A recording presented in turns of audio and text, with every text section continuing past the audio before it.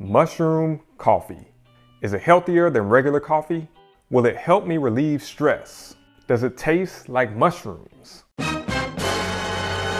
I'm about to put this product to the test for the next 7 days to see if it's really worth the hype. Does it have any noticeable effects, and is it something worth replacing your regular cup of joe with? Now, mushroom coffee has been a growing trend as of late, with different brands making their own versions and blends. It's basically made from your typical coffee grounds that are combined with powdered extracts from adaptogenic mushrooms. These are a class of mushrooms that are known to potentially have positive effects on different things like your stress levels, fatigue. They might help boost your immune system and just your daily overall well-being. Now, there are a lot of different ingredient blends out there, but in this video, I'm going to be testing the Chill blend by Four Sigmatic. This is their decaf blend. It's combined with reishi and chaga mushroom extracts. Reishi is known for its potential calming effect on the body. It may also help improve your ability to wind down and sleep. And so I'm going to drink a 12-ounce cup of this coffee every day for the next 7 days. Now, for the first 3 days, I'm going to drink it during the late morning hours. And then for days 4 and 5, I'm going to have it in the late afternoon, kind of early evening hours. And then for the last 2 days, I'm going to have it late at night before I go to bed to see if it impacts my ability to sleep at all. And each day I'm going to be collecting some physical measures using my Garmin watch, things like my heart rate and stress level. And I'll also be taking note of how I subjectively feel each day. And at the end of this video, I'm going to be giving a full recap with all of my thoughts and recommendations.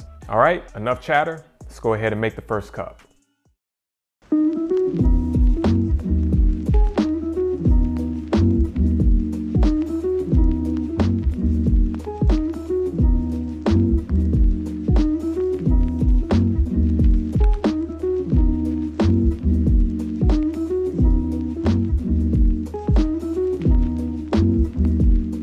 All right, here we go, y'all. Moment of truth.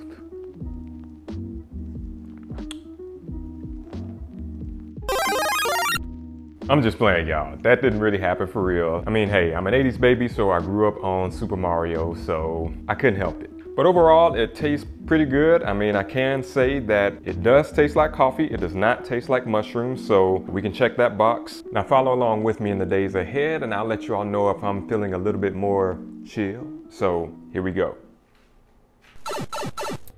All right, y'all, it is day 2. Got my late morning fix here. So yesterday was actually a holiday. I had the day off from work, so it was already kind of a chill day naturally, but we'll see how I feel later today after I finish this one off. So, all right, y'all, so it's been at least a few hours since I had my cup of coffee from earlier, and just want to show you all where my heart rate is sitting at. All right, so again, my typical resting heart rate is right around 60 beats per minute. As you can see right here, it was at 65. Overall, I would say I'm still feeling pretty chill, and heart rate is at least some evidence to help support that. So, on my way to the office with my cup of mushroom joe.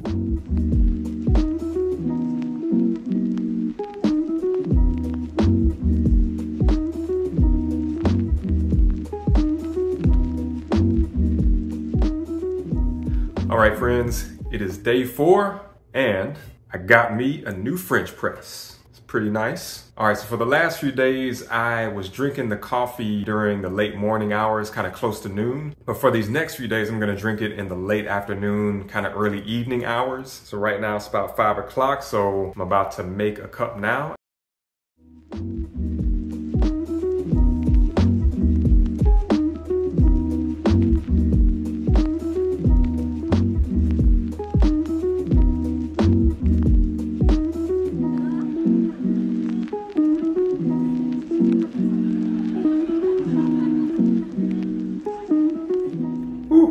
Gotta say, this new French press definitely keeps it nice and hot. I approve. Good Amazon purchase. All right, y'all, day 6. So I decided not to film yesterday's coffee because we had some people working here in the house doing some renovations. There was a lot going on, so I didn't film it, although I did drink it at the same time, about 5 o'clock. But for tonight, it's actually after 9 o'clock right now, so I'm just now having my coffee for the day, and I'm gonna see if it affects my sleep tonight at all. So let's see, one more day. All right, y'all, it is day 7, final day. I'm having my coffee here again later in the evening. It's a little after 9 p.m., so having it kind of as a nightcap. So stick around because in a second, I'm gonna be going over everything I've experienced over these last 7 days and also give my recommendations.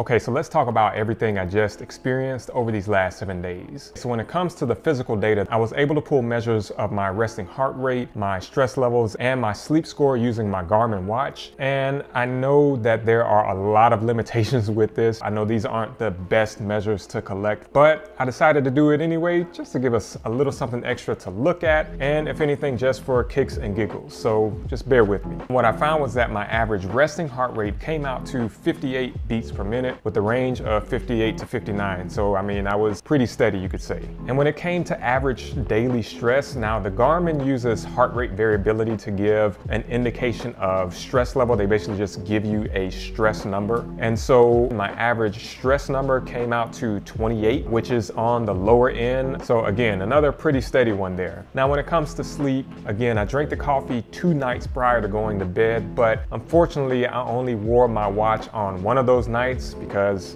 I just forgot. But on the night where I did wear it, I got a sleep score of an 88 out of 100. Not too shabby. I mean, I feel pretty good about that. And so now with these numbers, what I decided to do just to give a little bit of comparison was I compared these numbers to the same averages and ranges from the week prior to doing this little experiment. The prior week was a very similar week to the week that I drank the coffee in terms of my levels of activity and just kind of my overall workload and daily routines.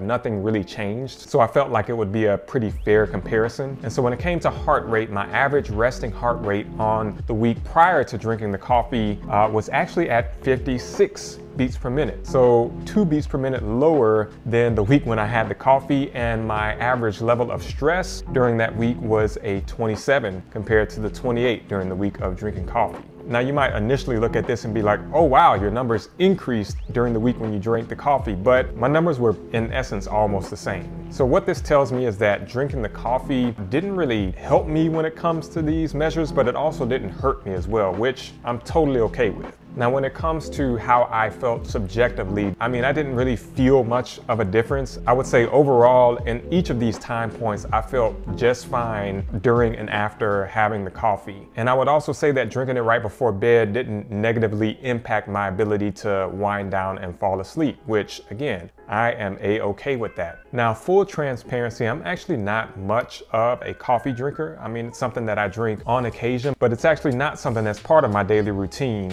What? Are you serious? And I definitely have a lot of coworkers who are baffled by the fact, and they're just like, how do you function not drinking coffee? But that's honestly the reason why I decided to go with the decaf chill blend by Four Sigmatic. So I unfortunately can't comment on the fully caffeinated blends of coffee by this brand. There are definitely a number of ones out there, such as the one that's designed more for focus and alertness and immunity, so on and so forth. So I'll make sure to leave links to all of those in the description below. And if any of you all decide to try out any of those blends, definitely let me know what you think in the comments below. Overall, I definitely think this mushroom coffee blend is worth trying if you like coffee and you're looking for something new, or you know someone who's into the health benefits of adaptogenic mushrooms. I would say specifically if you're someone who enjoys drinking coffee, but you're looking for a nice decaf version, I think this is a good one to try out. You can pretty much drink it at any time of the day, including at night if you want to have it as a nightcap drink. I definitely enjoy drinking it, and I can see myself drinking it in the future during moments when, hey, I want a nice cup of coffee, maybe we have guests over, or maybe it's, you know, later in the evening after we've had dinner and I just want that little nightcap, I want that coffee taste. Now, would I recommend you replacing your normal coffee blend that you like with this one? I'm not sure. I mean, I think that's totally up to you. Again, I would recommend you try it and determine that for yourself. I in no way want to disrupt anything that works for you individually. But one of the potential cons or things to watch out for when it comes to this coffee is the fact that you don't really know exactly how much of these mushroom extracts are in these coffees, or at least I haven't been able to find any specific information on that. So if you're someone who's looking for specific amounts of these adaptogenic mushrooms, like like the chaga, the reishi, the lion's mane, so on and so forth, then I recommend that you use a supplement powdered form of these mushrooms, which there are plenty of those out there. That way you can actually measure out the specific amounts that you want. Or you can do my favorite, which is to just consume some of these mushrooms in whole food form. Now, speaking of whole food mushrooms, if you want to see how we made some fully plant-based crab cakes using lion's mane mushrooms that we actually grew ourselves using a simple at-home spray and grow mushroom kit, then click on this video that you see here in the top right and we'll see you over there. Peace.